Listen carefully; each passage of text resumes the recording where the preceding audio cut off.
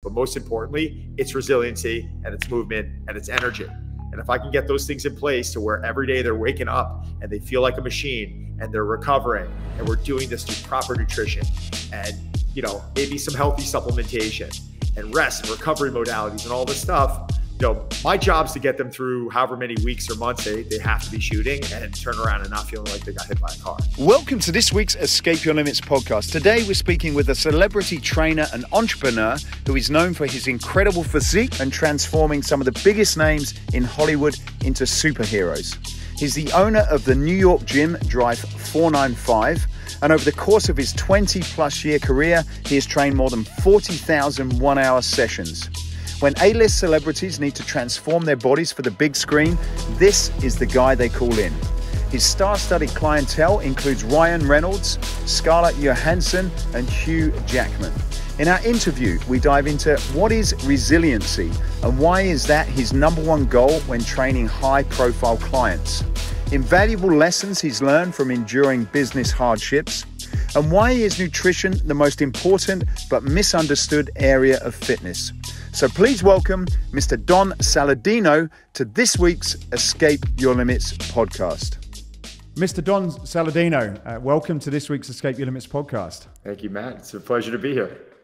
We've been trying to get you for some time, and I have been an avid follower of your content on YouTube, and you do some. You certainly educated me about working out and nutrition and supplements. So I'm really pleased to be able to ask you a bunch of questions about what you do. Love it. Thank you. So I just want to start off. I was reading a lot of the stuff online, and you're kind of known, or certainly your online presence is very strong in terms of your sort of training people to be superheroes. And I wonder, who is your favorite superhero? I don't have a favorite superhero. I mean, I definitely enjoy all the movies, and I've been working with a handful of them for a long time. I mean, Ryan Reynolds, is like, I consider him a brother to me. Sebastian Stan, I consider him a brother to me. They're people I've gotten incredibly close with, but all the other superheroes that I worked with, like I'm very grateful to Hugh Jackman because he got me started. So yeah, I'm very grateful for all of them I worked with. I mean, as for my favorite, it always becomes fun to watch them in these roles because in a way, you're able to remove yourself from actually knowing them. And that's when I know, they're doing a great job with their acting as I'm sitting there and I'm watching them and I forget it's someone I'm so close to. So it's just been a lot of fun to be able to kind of hold on to their coattails for this ride. And it's something now I think coaching I've been doing for, 23, 24 years professionally. And I think working with the superheroes was probably closer to 15 years now. So I am a seasoned veteran in the business and still having a lot of fun with it. So what's the mental attitude and discipline like from some of these sort of superheroes or I guess Hollywood actors? Do you find it sort of different than when you're training a high level CEO or a regular client that comes off the street? Is there something that I suppose that makes them the top of their game in their acting world is that they bring into when you're training with them at all? It is much different. Now, the human body isn't much different because whether it's a CEO or whether it's Ryan, we're all made up of the same things: cells, tissue, skin, muscle, all this stuff, that the man upstairs created us with. But I do know that I believe that most people out there are always under this assumption that training, a celebrity is much easier because they have their private chef and, they control their own schedule. It couldn't be any more further from the truth. It's, I honestly believe that training a celebrity, in my experience, training a celebrity and training like a celebrity athlete, training the actual Hollywood person is way more difficult. And there's way more variables. When you're looking at a professional athlete, you typically know their schedule and what time zone they're going to be in. And a lot of those variables. Granted, injury happens and they might roll an ankle or something happens, but that happens to the Hollywood star. Like a lot of these Hollywood stars now are doing a lot of their own stunts. And they are, I can't tell you how many times Ryan has broken bones or something has happened because he's jumping through a window or doing something like that. So I think when put this all into a pot and you say, all right, well, they're doing a lot of their own stunts and a lot of their own, doing a lot of their own stunts, and they don't necessarily have a chef, and they have to, travel to different time zones, and they're away from their family. And oh, guess what? This camera just broke down on set, and they had to stay an additional 3 hours, and they were there past midnight, and they had to be up by 5 a.m. It becomes very, very challenging. There are so many moving parts on these movie sets that most people aren't aware of. And if one thing goes down, it can literally halt the entire set. For instance, someone loses someone in their family. One of the big actors in one of these movies loses someone in their family, which I'm bringing up because has happened. And, what happens to that set now? They have to shut down the set now. Now everything gets delayed, and people are stranded, and they may not be able to go home because of COVID, or specific things are happening. So it is way trickier and way more challenging than most people lead on to really understand. It's clear that you've been able to get a lot of people to grow and develop and become something that they probably weren't before they met you. Have you got any client, celebrity, athlete that's caused you to grow more than anyone else? And if so, what's that story about? Yeah, it's an interesting question. I think when I look at someone like Ryan, I think Ryan's really pushed me a lot. Because I look at him as someone that I'm very close to, but also, he's done so much in the business world, and I love business. It's part of, I think, what makes me different than most coaches is that I'm a fitness entrepreneur. I own several businesses, and I have launched several businesses, and I've had to do cap raises, and I've had businesses that have been successful and have crashed hard. So I think watching Ryan, what he goes through and his approach to things, and almost his approach to excellence, and how he handles a lot of the marketing and how he handles the press, and, watching that level of professionalism that he could just turn on, even if he's having a bad day, I think to me just shows this high level of excellence that I really admire. Yeah. I read an article online about you, and you were talking about over time that you've had to get used to not being quite as emotional from a business perspective as what you had. It's certainly something that I resonate with as well, particularly in an industry, in a business that you're very passionate about, that I've got carried away with the emotional side and probably not looked as much as about the logical side. So tell us a bit about your experience in that, and how, what are some of the things that you do when you are going into different opportunities to ensure that you get that balance right between, I think this is a great idea, I've got that gut feel, but also logically it's going to make sense. Yeah. First off, there were a lot of decisions that I made in the past that were emotional, and they weren't business decisions early on. I'm opening this club where I went in and I raised a significant amount of money. I'm 26, 27 years old, raising $5 million. And, I think specific things back then were ego driven. It was like, trying to make the best facility and the best equipment, and, overdoing things with the shake bar and all these things that were just, they were really nice, but from a business standpoint, didn't make sense. And it's funny because when I opened the club more than that, 16 years ago, it became such a part of my identity. I actually used to think about what's going to happen when I don't have it anymore. And there was this fear that always ran through my head because I really felt like that I was so emotionally attached to it. And don't get it wrong. This is something that put me on the map, Drive 495 and then Drive 443. And it allowed me to connect with some incredible people, and allowed myself to get on a specific pedestal that I probably wouldn't have had if I didn't have the club. But I was fortunate enough to be able to exit from those facilities, doing it my way, and exiting in a way where I almost felt like I was stepping into something better. Not that I would ever disregard the fact of how important that was to me, or what a learning curve that was for me, but it was time to move on. And I really did it in a way where I was actually excited. There wasn't an ounce of like, I'm going to miss this place. I remember walking in there on the last day when everything was out of there, and just looking at it, kind of smiled, and just looking at the facility. It sounds corny, but just being like, thanks, because those 15 years, they were hell. It was unbelievable. And I think someone like your buddy Jay Wright would allude to it also. Those 15 years, there were several months or years where I could turn around and say, wow, we were cruising along. There was always something going wrong with Manhattan real estate. There was, if the air conditioning wasn't exploding, the staff member was leaving. And if the staff member wasn't leaving, there was a blackout. And if there wasn't a blackout, there was Hurricane Sandy. And it was just on it. And then out of nowhere, Con Ed or Verizon has a shutdown, and then you're down power, or, just things.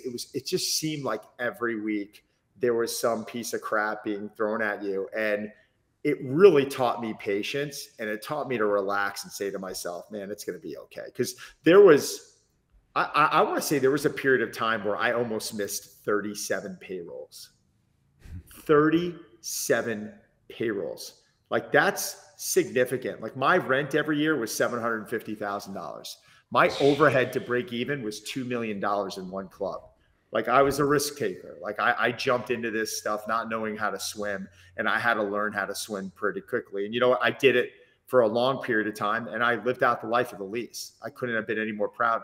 But if you told me 15 years ago that my lease was going to expire May 31st of 2020, and Cuomo was going to shut down gyms in the city on March 16th at 8 p.m., I mean, at that point, I just, I turned to my wife, and we came up with an incredible idea, and it literally erupted almost overnight. And then you were immediately transitioning into this new business model that suddenly you're looking at something that was so important to you, saying, oh, I don't want to do this anymore. I don't want to have to deal with the landlord. I don't want to have to deal with this guy who's, I just paid 3 months for the life of the lease, and he's trying to file a lawsuit on me for stuff that I'm not even responsible for. Like, why do I want to be in bed with someone like this? So these are some really, these 15 years, I would never turn around and say, take that away from me. I wouldn't be here talking to you right now. I wouldn't be as successful as I am. I wouldn't have the context that I have, and I wouldn't be going on the trajectory that I'm going on right now. But let me tell you, there was many nights that I was going to bed just going, holy shit, I don't know if I'm going to have a business in the morning. And that's a scary feeling. Do you think now, going through that experience, or almost really facing your fear and going through it, it was, because I've been there. We've been in business for 20 years and had many of those moments. And sometimes the fear of what it's going to be like is not as much as actually when you go through it. It's like, yeah, look, this is not as bad as I imagined. And yes, we've got ways to go through it. I'm just wondering, was that your experience? Because there's probably a lot of people that are in a very similar position at the moment, and they're like, damn, am I going to be able to hold on? So I'm just curious to see, what that moment was like when you knew, look, there's no way you're going to keep this going, and as you said before, your identity was attached to it, and what was that like? Yeah, well, what's funny about it is that I did keep it going, right? Like every moment that I turned around and I was like, oh, this isn't, like, how are we gonna, like, we need $100,000 in the next 24 hours. Or am I going to come up with that money? Or we're burning up, on average $100,000 a month for 12 straight months. Like, we're literally bleeding.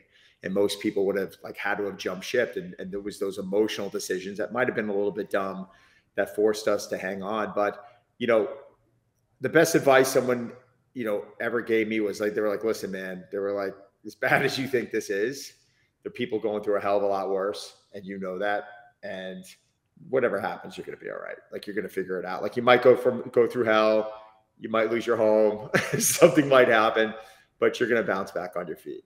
And I think just going to bed at night, and I'm a pretty religious person, where I just said to myself, just trusting in the process, trusting in the man upstairs, just telling myself, listen, I can't predict the future. I can only do the best that I can. And I know taking that attitude really, it taught me a lot, because when I was younger, you get a bit apprehensive, right? Like, something bad starts happening and you're like, your heart's racing. And you're like, you start panicking. What am I going to do? What am I going to do? And you literally learn how to be a man, and you literally learn how to handle those situations and take a deep breath and say, all right, this isn't good, but what can we do? What are our options? And then you start making business decisions. You start sitting down and you start really assessing things. And then maybe you got to make a few phone calls to people who may have had, experience in that area. And then you start thinking about a way out. And that's what I learned to do, underneath those circumstances. And again, every single successful person I've ever talked to, I've trained guys, like Mike Bloomberg, or I've trained, Calvin Klein, or, the founders of major public companies, and, who are worth a lot of money. And everyone I've ever talked to said that they had to go through a really shitty period. And just hearing, some of these fashion designers that I know who have built up multi-billion-dollar companies turn to me and say, yeah, I was living underneath my desk for 2 years.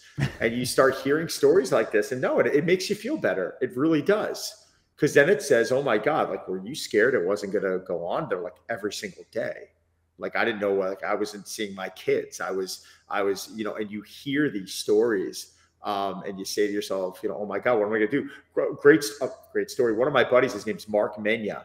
And I don't know if you've heard of him. He's one of the owners of the Anatomy gyms down in Miami. We just spoke at our buddy Luca Hosever's event in Seattle.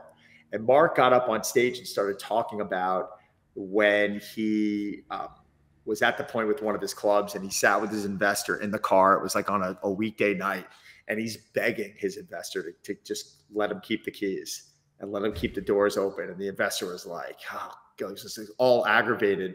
And, thank God he did. But Mark and I were talking about those moments where you were just like, you felt like your whole world was unraveling in front of you. And it's comforting to hear other stories, because you know what you have to do? You either have to make a business decision and say, all right, this is stupid, fold them up, or you got to put your head down and you got to run, and you got to work harder than you've ever worked in your life. And you've got to turn around and figure out ways to enhance the team and make business decisions. And you have to cut costs, and you have to do all these things that are, difficult things to do, firing people that were good friends of yours because you couldn't, support them anymore, and going through all that stuff. That's a part of what I do that I think most people on digital now, most people on social media, they don't see and they don't understand. They might see me put up a picture of me on the cover of Muscle and Fitness this month. Great. Fantastic. A lot of influencers out there, they're putting up programs of them, looking great in their abs and looking all strong. Fantastic. I think as a coach, as a business owner, you got to go through a little bit of point of that hell. I think it's important. And if you can go through a whole life without going through it and you find success, then more power to you. I still think there's something you learn out of having to kind of pull yourself out of that quicksand that is such a valuable lesson that you'll carry for the rest of your life. Thank you for supporting the Escape Your Limits podcast. If you're thinking about creating a unique and engaging fitness space to take your fitness to the next level, then we have you covered. Escape Fitness design and manufacture some of the most innovative, attractive, and durable functional training and free weight equipment used by many of the best trainers and fitness brands across the globe. As a valued listener, we are offering you a 10% discount off many of the products on our website. You can check out the full range by going to escapefitness.com and use the code dumbbell. That's escapefitness.com using the code dumbbell. That's it from me. Please enjoy the rest of this interview. How do you, or how much when you started it, because you see, when you read your profile and you see the success that you've had and the client roster, you think, well, this guy's sort of shot straight to the top. But how much of the, like you mentioned there, how much of the unseen hustle did you have to do to get investors, get clients? How much work would you have to say in and even maybe even today is part of that isn't on Instagram and that probably goes on behind the scenes? More than most coaches would ever want to be able to tolerate. I mean, I figured the other day I've trained probably over 40,000 1-hour sessions in my life. That's a lot of sessions. And I can't tell you, I remember signing up a member who was, he worked, I can't give his name, but he worked for Lehman Brothers and he ran a big division over there. And he looked at me and he's like, I'll sign up right now and I'll do this package, but no one's going to be able to train me the time I want to train at. I'm like, well, what time do you want to train at? He's like, I got to be in here at like 3:45. I said, no problem. So I'm getting up now at 3 a.m. to get to the gym at 3:45. And that was something I did for years. People don't hear those stories. They think it's like, oh, and I get a kick out of it. Like at first I used to get angry. I almost I think it's comical. Like I'll hear these successful gurus who are now like, oh, I like to wake up every morning and drink mint tea and read the newspaper. And I'm like, what planet do you come from, man? Like, are you serious? I'm not doing this in Omaha right now. I'm in no insult. I'm doing this in New York City. It's the biggest city in the world. Like, I'm walking into subways and there are bomb threats going on. Like, you are not sleeping in that city. And I had to do that for 23, 24 years. And, there are so many things behind the scenes that people did not understand or see. Like my air conditioner one summer blew. It was like, I think it was over 20 grand just to fix the AC.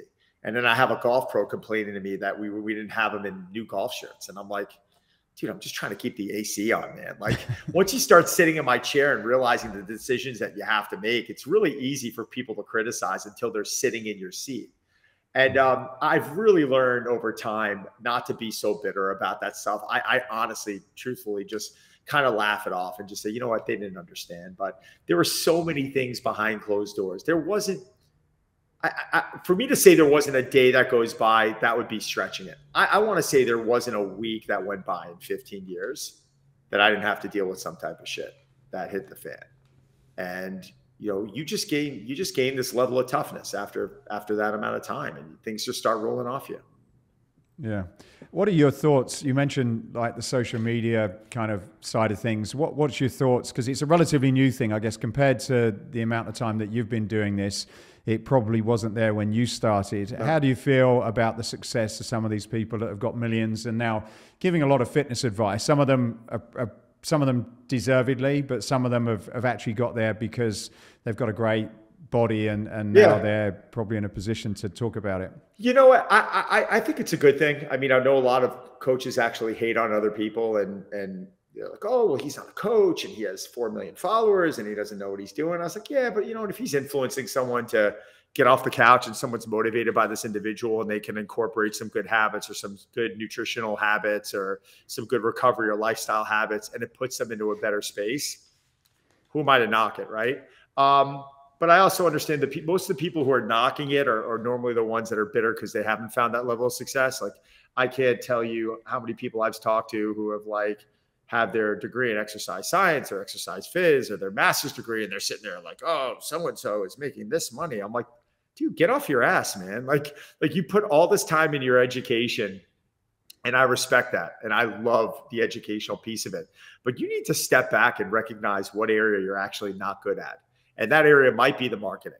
That area might be, putting yourself out there. That area might be like setting a business plan or hiring a team or doing these things that you need to do to become successful. So yeah, I mean, I hear criticism all the time. It's not really, if they're getting someone else off the couch, I'm fine with it. I'm not really so focused on what other people do. I'm more focused on what I do. But I mean, I think at a certain point, people need to start assessing, why is 1,000 people in a room watching this individual? And what I mean by that is I speak for a company called Perform Better every year. I've got a mastermind talk coming up in the beginning of December. And I'll never forget one of my first ones where I brought my team to, and I happened to be speaking at it. One of my coaches on my team was like, I'm not going to listen to this guy. And I'm like, why not? They're like, oh, he's a clown. And he started kind of knocking him, hating on him a little bit. And I said, yeah, well, that guy has like 700 people in the room. So, probably has the most amount of people in that room, yet he's a clown. So we're all going to go sit and listen to him now. And I made my whole team go in and sit and listen to him. And I said, you know what? Say what you want. Maybe the education's not there as much, but there is a reason why this person just brought 700 people into a room. And that's what you have to learn. That's what you have to develop to become successful, because you don't have it. And if you keep going down the route that you're going down right now, you'll never have it. And I think that's probably the area I see with not only young coaches, but young business people. They just can't step back and assess the areas that they're weak at. They're afraid to surround themselves with a team that can help them. Yeah, good point.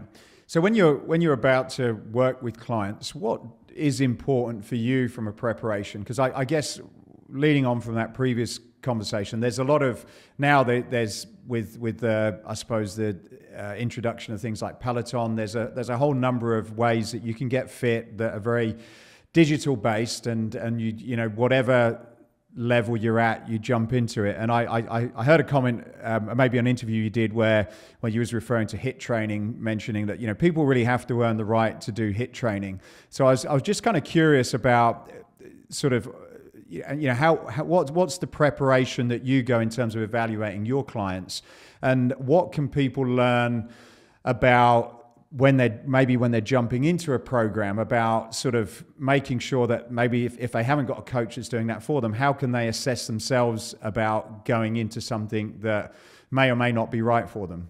Well, when I owned my club and I was working with a lot of people one-on-one, there was an evaluation process. So the first thing I'd always like to do is have a conversation with the person. And that conversation would come after they filled out like a health questionnaire. So I'm trying to figure out, you know, health history, but I also want to get an understanding of like temperament, personality, like how do they, you know, are they moody? Are they upbeat? What do they feel has worked for them? What do they feel hasn't worked for them? And I think once I kind of get to the bottom of that, we can establish a little bit of a rapport. Then I think it would always go into some sort of a movement screening. Now, I had a team of physical therapists that work with me, where as a coach, I would run people through an FMS. And if we saw any red flags, I'd include the physical therapist in there to then maybe put them through an SFMA or another type of movement screening, to where we really were able to assess, you know, what's going on in that human body. And then it's figuring out a way to give them a little bit of what they want while I'm doing a lot of what I want, right? And that, what do I mean by that? You know, you have to make sure that they're entertained. You have to make sure that they're enjoying what they're doing, because that's part of it all. Like if someone's coming in and they're bored out of their mind and they're not clicking with the coach, that's not doing them good also. But it's my job to turn around and to make sure I'm delivering to them what I need to deliver to, one, improve mobility, which is the combination of flexibility and stability. And it's all about mobility in my eyes. Like if you can get into a good heavy squat position, you've got good mobility, right? So it's mobility is a term that I think is really underutilized. And, you know, based off of what their goals are, you know, figuring out a way to hit those triggers. And, you know, whether it's, whether it's more strength increase, or whether I'm getting Hellboy ready, Dave Harbour ready for Hellboy.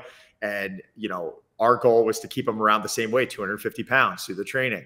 He just had to get crazy strong, and we had to get him a bit leaner, and we had to make sure his body was resilient. Then when Ryan's getting ready for a movie, or Sebastian's getting ready for a movie, they got to take their shirts off, and people need to be like, oh my God, different, right? It's different per individual. Great story. I always tell this is Drew Powell. He played Solomon Grundy in the Gotham series. And I never knew who Drew was, and him and I get on a phone call, and he's like, yeah, I want to come in. I want to meet you. You know, I'd love to work with you. And I'm like, Drew, listen, my schedule's crazy, but my team is fantastic, and I'll oversee everything. So just come in and let's meet. And he comes in, and I look at him, and he's like built like a big farm boy football player. And I just look up at him, and it like slipped. I was like, please don't say Brad Pitt Fight Club. And he just looked at me and got it. And we just started hysterically laughing. He goes, I think I know what you meant by that. I put my arms around him. I just gave him a hug. And I was like, listen, man, I'm like, every single person who calls to get ready for movies either wants to look like Ryan in this or Brad Pitt Fight Club. And I just looked at Drew and I said, please don't say Brad Pitt Fight Club. And he ended up becoming one of my closest friends of all time. I mean, our families are tight. And ever since then, we still tell that story, and I love him to death. So it's interesting when people are getting ready for these movies, we have to, male or female, we have to get a general idea of what they're trying to look like. And in the back of my head, it's like, all right, we got to get them to look like this. But most importantly, it's resiliency, and it's movement, and it's energy. And if I can get those things in place to where every day they're waking up and they feel like a machine, and they're recovering, and we're doing this through proper nutrition and, you know, maybe some healthy supplementation and rest and recovery modalities and all this stuff, you know, my job is to get them through however many weeks or months they have to be shooting, and turn around and not feeling like they got hit by a car. You mentioned the word resilience a few times. What does that mean to you, and why should that probably be a general fitness goal that we should all be thinking about? I think it needs to be one of the main ones. So resiliency to me is someone who can take a punch physically and mentally. It's like golfers, for instance. I worked with many golfers in my career because our club started as a golf fitness performance facility. My brother was a professional golfer, and my goals in the beginning, I would lay out like these year-long programs and periodize them and peak them at certain points. And then out of nowhere, you know, so-and-so's on the road and we get sick in Malaysia. And the next thing you know, our whole program was like upside down, and then that person's discouraged. And I just learned throughout the years that I didn't really care as much about whether they hit the golf ball 5 yards further or not, even though they all ended up doing that. I cared more about whether their bodies broke down or not. I wanted them to get through a full season and allow them to feel a certain way, a certain amount of energy where they can push. And you hear this with a lot of athletes. By the time they get to the end of their season, they're like so wiped and they have to shut down. And I understand that it's emotional, but my goal is physical and mental resiliency. How can we give them the tools to where they're on the road, they're keeping up with their nutrition, they're understanding that sleep isn't some luxury, it's a necessity, it's something that we really need. It's none of these. That's why I can't stand these stories when in the Huffington Post you're hearing like Mark Wahlberg say, "Oh, I get up at 2:30 every morning." I'm like, okay, how long is that going to work for, right? Like, and it's setting a bad example. So sleep is so important. So I like giving these individuals the tools to where they can be on the road on their own and they can make really smart decisions. With you mentioned nutrition, how involved do you get on that side of things? 100%. 100%. 100%. Are there any, with it being, I suppose it's like exercise really, there's so many different diets and there's, fasting and low fat and high fat. Is there anything in terms of building resilience in terms of your nutrition that you find that regardless of the types of people that you're working with, you found that these are some basics that you should just, get in place outside of everything else? Well, it's tough because, you look at, well, first off, yes. And I kept interrupting you. I apologize 100%, because for me, the training part's the easy part because I've created thousands of programs in my life and, they're all great and they all work and, some better for certain people than others. But, the first thing I'm always asking an individual is about sleep and digestion, right? Those are kind of the first. And right after that, I'm getting into nutrition. Nutrition is, I think, one of the most misunderstood areas. I think everyone wants to coin a specific diet. They want to name a specific diet. There's always some type of trick. There's always some type of immediate response that they're looking for out of, doing a specific nutritional plan. Like, no, I think something like the ketogenic diet, I think it's needed for certain individuals, right? But most people are doing it because of taking more of a yo-yo dieting approach because they're dehydrating the muscle of water. And, that's showing them a way to quantify their success by standing on a scale. I take a much different approach. I believe in high quality food, right? It's like high quality nutrients, macro and micro. And I believe in metabolic flexibility. And for those people who don't understand what that is, we have two energy sources. We have our fats and we have our carbs. And I believe we should use them both. And in doing that, our metabolism has to become flexible in using those macronutrients at specific times during the day. It's why I joined a company that's called Lumen. It's been incredible. It's a little chamber that you breathe into, and it actually measures, whether you need to be more on a higher carb day and a higher fat day. And I got information about that on my YouTube page that someone can go and read about. It's very interesting. But at the end of the day, what Lumen's really promoting is metabolic flexibility. It's telling you that, nope, you need carbs and you need fats. And anytime we just turn around and we rid our body of one of those nutrients, I find ourselves less able to be able to utilize those macronutrients when we consume them. And at some point, listen, if you're doing a ketogenic diet, if you're doing a low carb diet, at some point you're going to cave in, right? Like it's going to happen where you're just going to go eat that pizza or go eat those nachos. You're going to go out and you're going to have a few beers or whatever it is. And what happens at that point?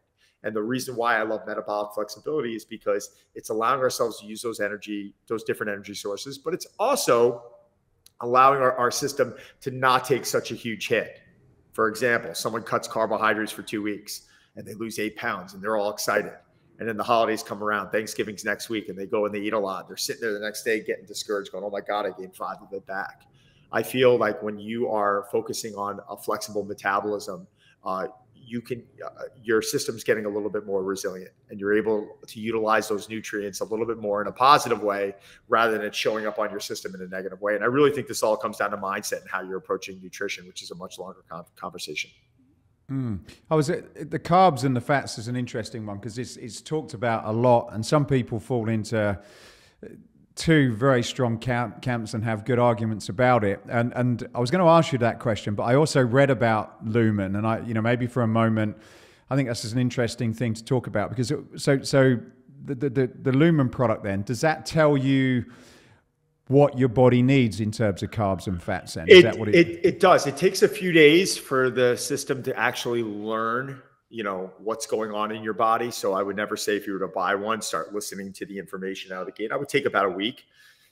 But yeah, I've used it with bodybuilder friends of mine who, unfortunately, because of photo shoots, were so high on the protein and so low on the fats and carbs because of that they had to stay lean, that they really ended up developing issues with their metabolism. I have friends of mine that are 250, 260 pounds that are, world-class competitors that couldn't, like, on certain days, I could consume 600-700 grams of carbohydrates, healthier carbohydrates, but my body doesn't get fat. Like, it doesn't. I actually use that to my advantage. My muscles might fill with a little bit more glycogen. I might get a little fuller. My energy level might go up a little bit.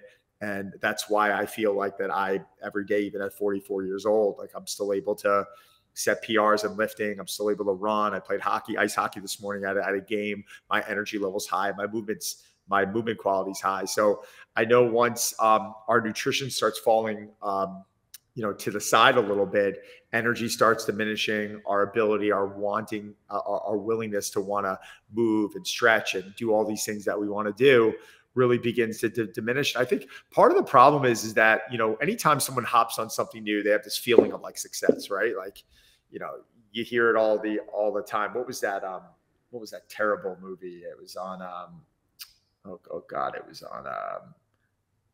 I'm not smashing plants here, but I love plant strong diets. But it was talking about, it was that new it was a documentary in the last few years that was basically bashing people who eat animal protein. Yeah, okay. James Cameron was one of the. Yeah, I'm drawing a blank right now. I don't even know why, but I think there was a scene in the movie where they took a bunch of firefighters. And they were like, oh, these firemen are drinking beers and eating Doritos and eating fast food. And then they, like, go grocery shopping for them. Like, ooh, right? It's like they show up with plants and grains. And they're like, we're going to substitute, like, a bean patty instead of, like, the McDonald's hamburger you're eating. And within, like, a week, they all lost weight. Like, oh my God, like, groundbreaking news. You just removed all this crap from their diet. And you added in all this beautiful stuff, and they saw a response from it, right? But what the documentary didn't necessarily show was how many of these people, from neglecting themselves on animal protein, would actually be deprived of specific nutrients, or how many athletes who went plant-based, became either a vegan or a vegetarian, ended up having to go back to eating animal protein because specific, blood markers on them plummeted, or specific nutrients that they were once getting in their body, they weren't getting anymore. And this isn't to bash veganism or bash vegetarians, but it's just, people will hear these stories and it'll be like, oh, okay, I don't know any better. Like, let me give that a try, where the information needs to be a little bit better. And I can't tell you, starting with Dr. Gabrielle Lyon, research experts that will go on and say, no, that documentary was terrible. Like, you're not, but people are all battling, right? But anytime you start something new, it's going to feel good. You just have to ask yourself, is this a good long-term approach? What are your thoughts on fasting or intermittent fasting? Because that's also, I've been trying the sort of 16-8, Yep. and I've found it, particularly as I've been traveling, I found that's worked quite well for me. Not that I'm trying to lose weight, but I kind of feel pretty good. My sleep is pretty decent. I've stopped eating quite as late and started later. Probably don't consume quite as much food in that window, but the food I do consume is sort of set meals. So do you have a view on either fasting or time restricted eating? Yeah, I'm into it. I mean, I'm actually running I run challenges every month, and I know in January, a nutritionist I work with, Coach Adam Ross, and I are creating a 2-week elimination diet. And in that, we're going to throw in a few days of fasting early on. I'm fine with it. I think where I don't like, so let me go on record to say, I do like fasting, but when I don't like it, is when people are using that to rebound from a poor day's worth of eating, or they're gonna do intermittent fasting during the day because they know they're gonna go out and crush a few vodkas and have a few hamburgers at night. Like that's when I think, or like, what about trying to put muscle on? Like when you're fasting and you're not eating for 16 hours and you have an opportunity to get your nutrients in 8 hours a day, like that's going to be difficult for you to get in the macronutrients you need to put on muscle. I'm fine with it because I like what it does from a brain function standpoint. And I think a lot of people like yourself who live healthy lifestyles are going to keep the train on the tracks and they're going to make good decisions most of the time. And I think for a while it works. But I think what people start noticing down the road is maybe this decrease in energy, right? Or this decrease in muscle mass. And that's something I want to be careful with because as we're getting older, we need to maintain a level of muscle mass. And that's something that people are really afraid of. They're like, oh, we're getting older. We got to stop lifting weights. We need to focus more on flexibility. I'm like, well, not really. Like my grandmother died at 88. You know, she fell and she shattered her hip, and then she had to go through this whole, long, list of surgeries. And maybe if she had more muscle and more body armor, that would have protected us and protected her. People look at muscle as something as like a vanity. Like it's like, oh, vanity. Like Don just wants to be big. Like, no, this is body armor. It really is. And no one wants to look at it that way. So when I have someone who's aging, which is everyone, like I want to make sure they have enough body armor on their body to, God forbid, withstand a car accident or withstand a fall. Or, but then it's my job to make sure that they are mobile and they can control that muscle, right? It's like looking at golfers for years and years, all these analysts, Johnny Miller, oh, Tiger Woods is too big. I'm like, no, Tiger Woods isn't too big. Like Tiger Woods had a knee problem or a back problem because he probably swung a golf club 12 million times to one side of the body. And that caused asymmetries. And at that torquing, at that level of torque that it was causing on his knee or on his back could have caused some overuse injuries. It's not the healthiest sport. Like, let's face it, God didn't create us to swing a golf club to one side of the body, 12 million times and say, you're going to be healthy. Yeah, you're going to have a back problem. So, having a little bit of that extra muscle on, I think is beneficial as long as it's functional. Mm.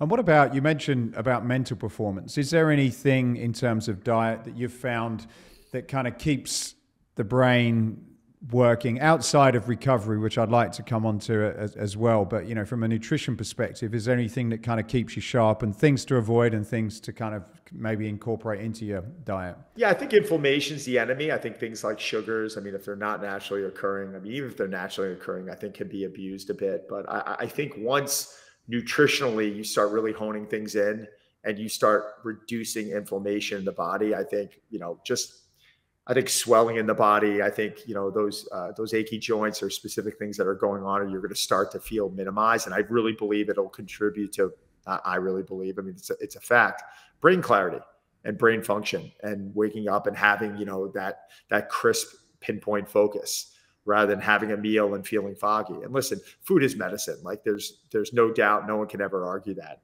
I believe, you hear that line when you're a kid, you are what you eat, right? You really are. It's like, if I turn around and I eat crappy and I'm overstepping, or if I'm having a couple too many drinks, like my recovery diminishes and my body composition diminishes and my brain function and my energy level, it all diminishes. And then my sleep quality diminishes. And then it's just this vicious effect. And that's what I think people go through and they abuse too much. If you want to do it once in a while. But, as you live more of a cleaner lifestyle, you'll really start seeing what those effects play on your body. Mm.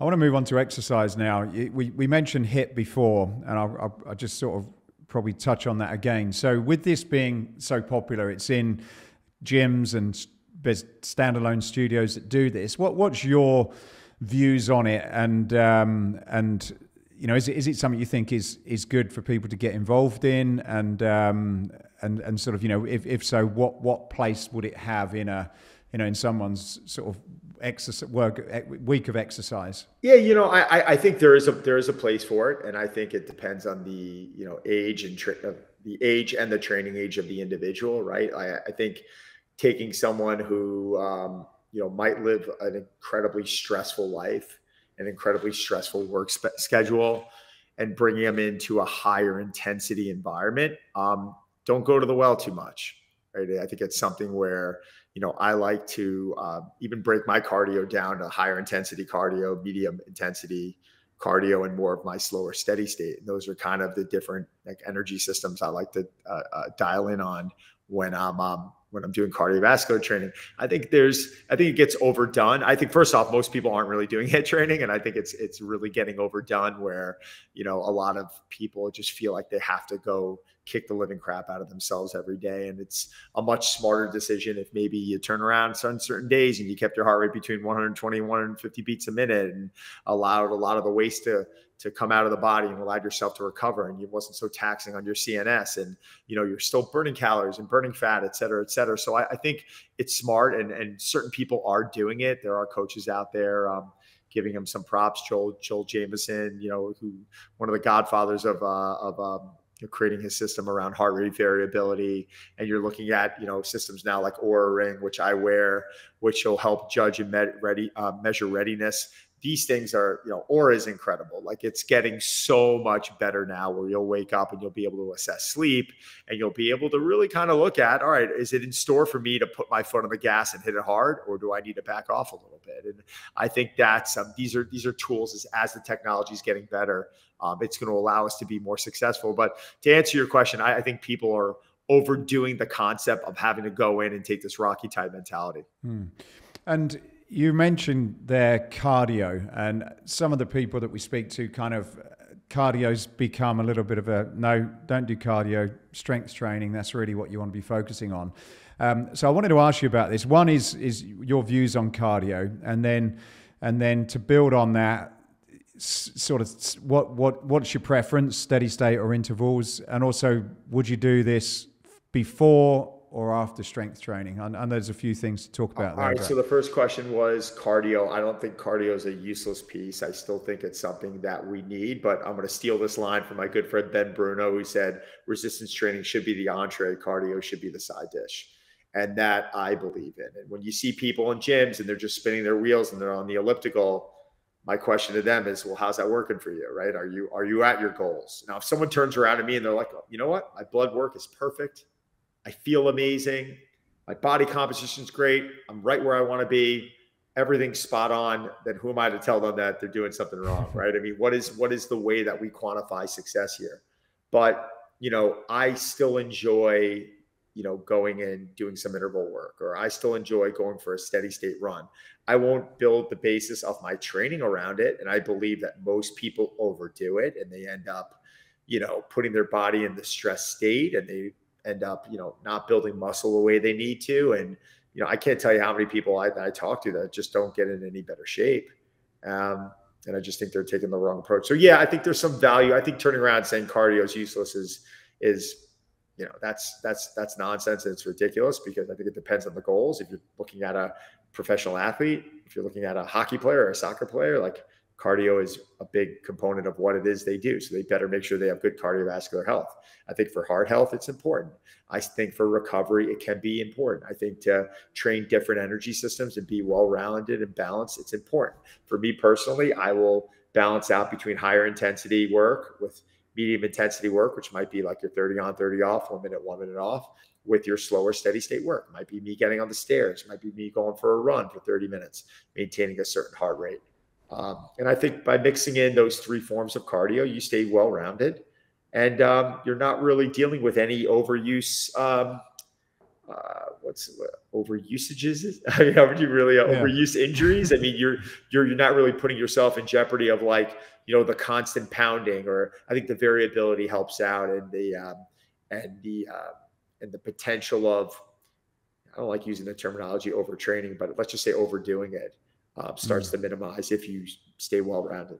And I use, this is more of a selfish question, but I tend to start with a bit of a run, whether, like you say, intervals or steady state. I prefer to do it outdoors, and that tends to kind of, as I'm older now, it tends to help me for when I'm doing my strength training. One, mentally, it sort of gets me into it, breaks me into a bit of a sweat. Yep. But you're saying it's better to, if you can, to do strength first and cardio after. I'm not saying that necessarily, just because of what your answer was. Now, I got to look at your goals and say, you're not a power lifter. Like, what are your goals? Your goals are, you want to be, and I haven't even asked you, but I would assume you want to look better naked. You want really high levels of general health. You want high levels of energy.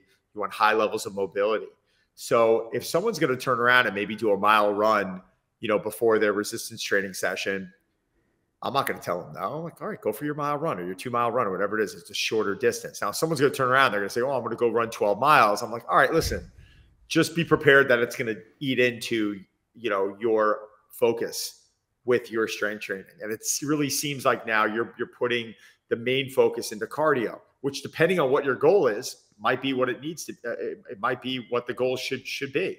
So I would ask you, how much cardio are you doing before you're lifting? I'll do about 20 minutes ish.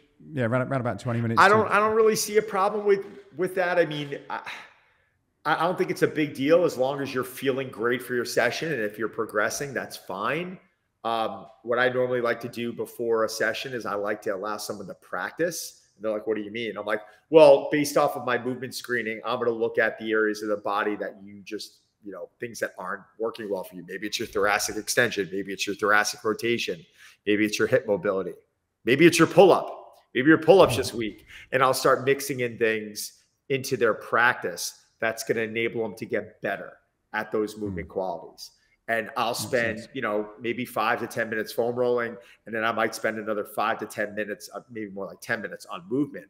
By then, my 20 minutes is put into helping to improve those movement qualities, which I feel like in the longer run is giving them a lot more benefit. Now, I would urge you maybe try taking that approach a little bit and seeing if your heart rate gets up and if it warms you up to now be able to get into your strength training to where you're like, oh my God, my body feels amazing. Oh my God, I'm getting out of bed now. And like my hips feel better. And then, maybe separating the cardio to another time. But I just think mobility is so important. But for me to tell you, like, if you went and did that, I'm like, it's just not the same, Don.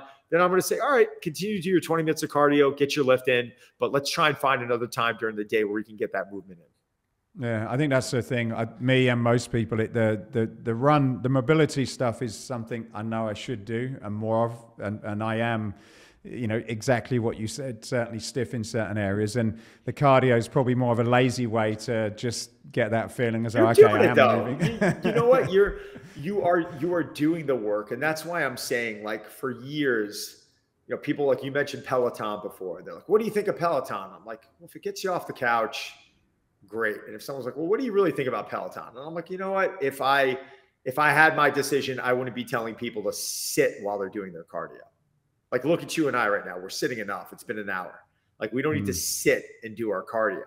But if someone's never been able to get off the couch and they're becoming motivated by one of their instructors and it's enabling them to move and sweat, then do it. We don't always have to do what's best, right? Like, we just have to, at the end of the day, what's the goal? Like, you want to get, I want to get into my 90s and I want to feel good, right? I want to be able to do pull-ups and be able to do all these things that I was able to do. And I want a high level of energy. So if we got to do things a little bit unconventionally and we to stay intrigued and enjoy it, as long as we're getting ourselves into better shape and not putting ourselves in the worst shape, then you're okay. So I've in terms of exercises, I've seen you and heard you talk quite a bit about carries, and I wondered if there's any sort of uncommon or probably untraditional moves that you feel are really important, sort of give you great bang for buck exercises that maybe people wouldn't naturally, I guess, gravitate to. I don't think unconventional. I mean, I think with my programming, I put a lot into the warm up or practice. And then I think the lifting portion of it, I like to really balance out a good amount of bilateral work, meaning off of 2 feet or 2 arms, with unilateral work, which would be, 1 leg, 1 arm, and allowing, the body to open up and work on that balance and stability, I think is really important. But I almost kind of shy away from, especially, you see the coaches who are putting all these weird, sexy stuff on online. I mean, that's kind of an indicator that, like, it doesn't always have to look fresh and new and different. Like, sometimes it's just, instilling and kind of driving home those good quality movements that most people aren't doing. And in terms of gym design, like I can see you've got a beautiful space behind you. Are there any favorite tools or essential things that when you're doing your own gym, or if you were to do another one, that you would make sure that are always in there? I just built this place. I mean, it's literally kind of giving everyone a little taste. So I'm on 2 floors here. So it's called the Barn, and the lights are down, but it's about 2,000 square feet. It's on 2 floors. Getting a little bit of bright light here, but I mean, I've got dumbbells up to 150. I got kettlebells up to 48 kg. And then as for equipment, I literally have a 9-foot pulley station. I've got a motorless treadmill, step mill, a lot of space behind me, as you guys can see, med ball areas, and then bringing you downstairs. Most people are a little shocked to see this. I'm going to turn on the light right now, giving you the full gym tour here in the background. Oh, nice. This is my home gym. So power rack, all different specialty bars. We got everything, plate loaded stuff. Everything's by Life Fitness and Hammer Strength. I got a nice little shower, locker room area. So I can invite 30 people in right now and they can train comfortably. And, so I just built this place. So to answer your question, yeah, pretty much everything from Life Fitness and Hammer Strength I love. Perform Better I love. And that's it. We'll have to get you some Escape in there, Don. Thank you. Awesome. So in terms of recovery then, as we sort of wrap up, I know it's something you're very passionate about. So are there any lessons or habits that you have used yourself or you encourage others to make sure that you've got that in the right balance in your sort of day or week or month? Yeah, I mean, I use things like cold plunges and cold showers and infrared saunas. I have an infrared sauna at my house. I got a 5-man infrared sauna showing up very soon. And, massage guns, Normatec boots, massages. But like at the end of the day, it's like sleep is free. And it's one of those things that you just need to be focusing on. And you could do all the modalities in the world. And if your sleep's not on point, you're not doing what you need to be doing. It's going to be pretty tough to kind of play catch up. So I would recommend just get an Oura Ring, start monitoring your sleep, start looking at ways to change your behaviors. Maybe you are, like you said, eating too late at night and that's affecting your sleep quality. Maybe you think your sleep's good and it's not. That's kind of where I would start. And I would build from there. Yeah, I've got one myself, and I find it quite scary sometimes. I almost think I wish I didn't know that, but I've been hooked for a year, and I'm going to get my sort of new version, which I believe sort of coming out shortly. The Gen 3 is great. Yeah, it's awesome. I have it. I absolutely love it. So, is there any, in terms of supplementation and sleep? Do you recommend anything, or do you say, look, don't take anything because it will make it even worse? Like, there's a few things. The one thing I'm okay with is some magnesium, and I use it from a company called Thorne. I give a 15% off code on my site, donsaladino.com. But I like Thorne. I don't believe in any real sleep aids. I really believe in, again, changing behavior and understanding how your nutrition is contributing to your sleep, and how, the light that you're in front of 15 minutes before is affecting your sleep. And there's so many quick changes that you can make that will positively affect an improvement in sleep quality. Yeah, I'll stick that link down there. And I watched a video where you did it's a very interesting video, and it broke down a lot of different supplements, including the ones that you take, which I'll also put as a link because I found that really useful. But are there any things that you would say, because there is a lot of different supplements out there that people could take, are there any of your sort of like, one or two essential ones which you would suggest people consider as it relates to general health, well-being, and maintaining that muscle mass? You know what I like? I mean, muscle mass is something a little bit different, but I like, making sure that we're consuming things like a multivitamin, fish oil, vitamin D. I think those are like kind of my standard 3 that I'll pretty much take all year long. Things like BCAAs and creatine, I think it's all fine, but they're not essential. Like we don't need to be taking those in supplements. Like, we're going to survive without it. That's what I mean by essential. But I think the vitamin D and the fish oil, I think, are all great. And just make sure you're nailing down your nutrition. And in terms of protein, is that something that you recommend you substitute with a supplement, or would you recommend getting that through your foods? No, I think supplements are for convenience. So I'm not going to turn around and say that but supplements are getting great now. Again, Thorne, I have it on my site, but I feel like you could do it through regular nutrition and you don't have to spend on supplements. But again, supplements are supplements. They are there to kind of make things more convenient for you. And I can't tell you how often it comes in handy for me.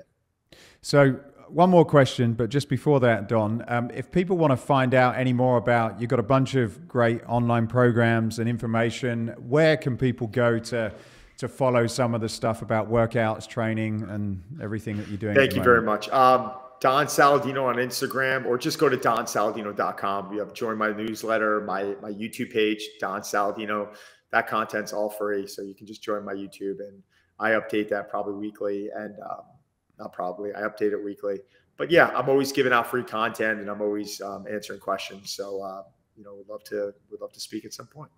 Fantastic. So last question then, Don. Escape Your Limits is about escaping what you've believed is impossible and gone on to make it possible. What would be a memorable example of where you've escaped your own personal limits? Wow, escape my own personal limits. I think we kind of alluded to it a little bit earlier. Probably work and a lot of the frustrations I had to deal with things that I was always trying to control things early on, and I realized that certain things were just out of my control. So I think just taking a deep breath and understanding that, you can't control everything, and learning to kind of grow up and mature and deal with those situations better, I think was an invaluable lesson for me. Fantastic. Well, Don, thanks very much for your time. It's been very useful personally. I'm sure there's been a lot of value to people who've been listening. And I hope to catch up with you in your gym in New York at some point. Would love to have you by. If you're ever in Long Island, hit me up, and let me know when this goes live, and I'll put it up on my stories. Fantastic. Thanks, guys. Hey, I hope you enjoyed this podcast. If you did, then please go over to iTunes and subscribe to the Escape Your Limits podcast. Leave a review, leave a comment. It really would help us a lot to continue to keep these going.